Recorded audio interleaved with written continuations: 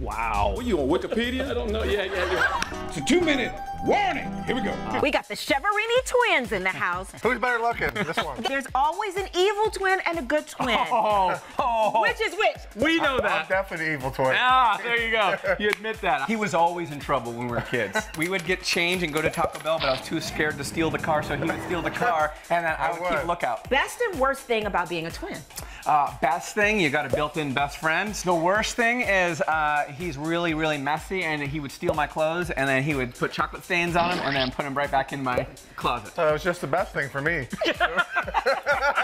I hear twins, fraternal or identical, that you guys can kind of finish each other's thoughts. Yeah, watch this.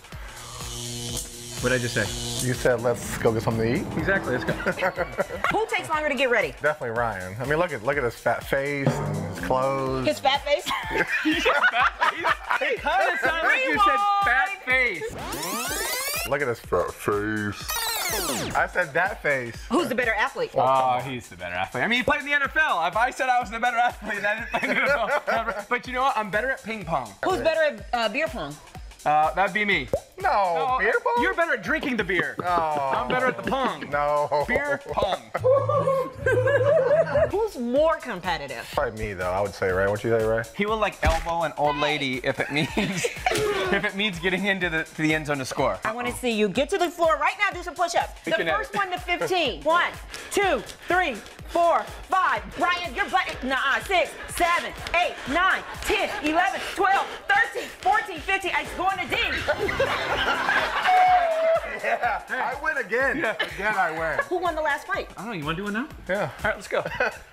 No. He's too big. The last fight I remember is you punched me in the nose. I was bleeding, and then you ran. And I was trying to chase you with my nose. How old were you? We're just in high school. Too fast? He goes, oh, you can't catch me, right? I was like, come and fight. Let's go. What's Ryan's favorite movie? Wedding singer?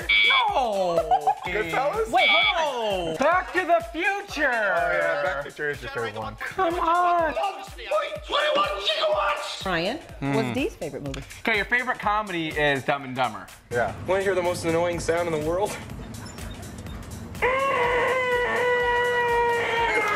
Who's Ryan's favorite actor? De Niro. Robert De Niro. No. Tom Cruise. Tom Cruise? Yeah. Oh, that's terrible. Yeah. Your favorite actor is probably De Niro.